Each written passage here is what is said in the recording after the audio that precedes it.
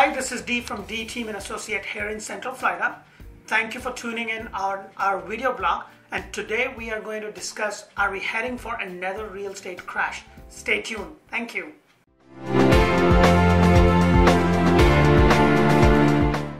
The number one question that I get asked by my prospective client, my past clients, family and friends is, are we heading into another crash? Because by the time you try to go and look at a property, it's already gone.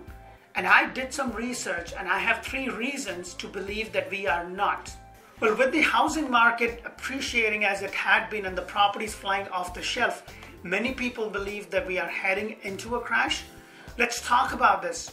The number one reason that I believe that we are not heading into a crash is, if you look at the lending standards, what they were a couple of years ago and what they are today, there is a day and night difference. A couple of years ago, you could just go to the bank and ask for a loan, and guess what? You will get a loan.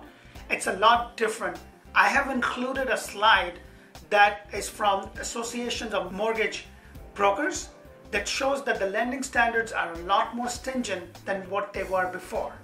Let's talk about the number 2 reason. The number 2 reason that I believe that we are not heading for a crash is, let's look at what happened a couple of years back and now. Builders were overbuilding. There was such a demand. There were so many buyers in the market because getting a loan was as easy as fogging a mirror. It's a lot different now. Builders learned their lessons. So they are building at a rate that is sustainable. I have attached a slide over here for you to review that shows what the standards were when they were building in 2002 and actually even before that, and what they are today. And if you do a comparison, it's a lot more short in terms of the amount of properties that are coming. The number 3 and the most important reason, let's look at the overall housing market in general. I know that some of the market in the United States is just on fire. You list a property today and you have 10 offers, but that also is more so for a certain kind of properties. The overall market is still on its way to recovery.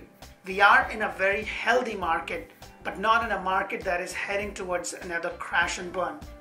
I've attached a slide over here and a link for you. Trulia recently did a quick survey on this, and that shows the backing of the data of what's going on now and what it was. Well, stay tuned. If you have any other questions about this specific topic or anything you would like to know, let me know. Call me or email me. My information is here on my video blog. I look forward to serve you. Thank you again for watching. I'll see you next time with another great question. Thank you. Bye-bye.